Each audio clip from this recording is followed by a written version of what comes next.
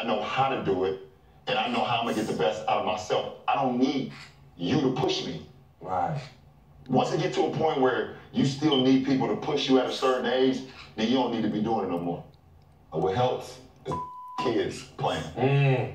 That's interesting. Watching my boys play ball, like last year was the first, like, I really had some time to go watch them play in the summer. Like, really sat down, went to like 4 or 5 tournaments, and I'm sitting there and I'm watching the game and I feel my hands just start sweating. I feel like my chest starts sweating.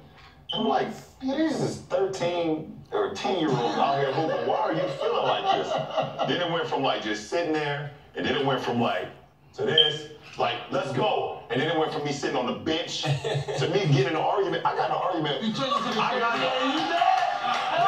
You turned into the I didn't get into an argument with an AAU dad. I got in an argument with an AAU mom. What? What? A mother? Mother.